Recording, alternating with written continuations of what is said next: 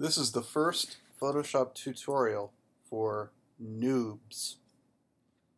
So we're in Photoshop now.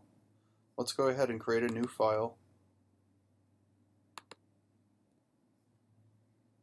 Let's make it 1024 by 768, and we're going to make sure that this little box says pixels. This little resolution box should say 72. This color mode should be RGB. Should be 8-bit right here. So it should look just like this. And you can pause right now and make sure that you have these settings. And then go ahead and click OK.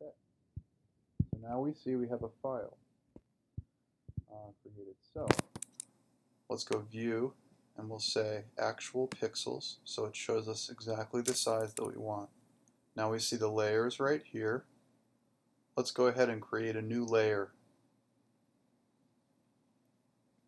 Go ahead and go down to the bottom and click this, and you'll see a layer appear up top here.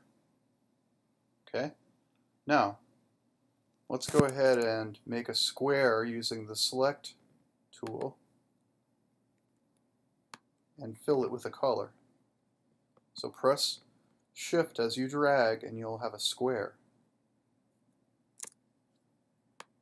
And you can move it around by, if you have the Select tool selected, you can move the selection around just by dragging around like this inside. So we'll position it right in the middle.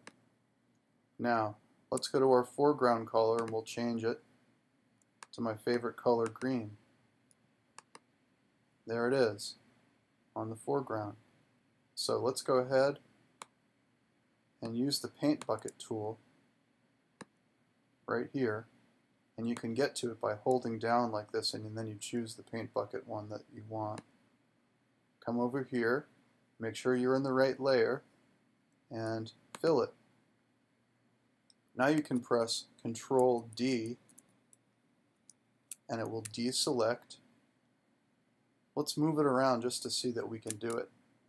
Click the Move tool up here and move it like this.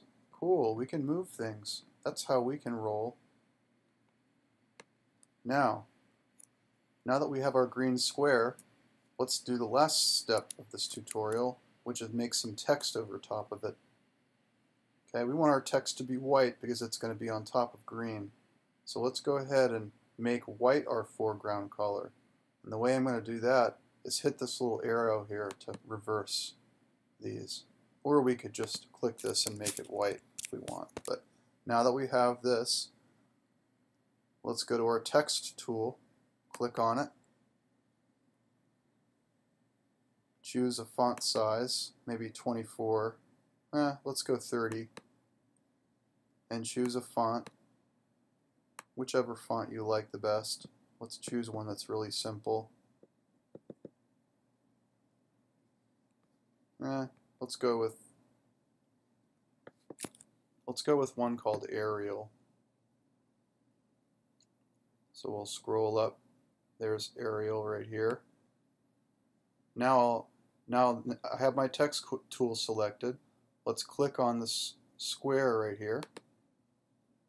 And you can see on the far right in the layers that a new layer appeared, and that's where the text is going to be. So now we can write anything we want, and it'll appear. Okay? Now when you're done, you can press Control, Enter,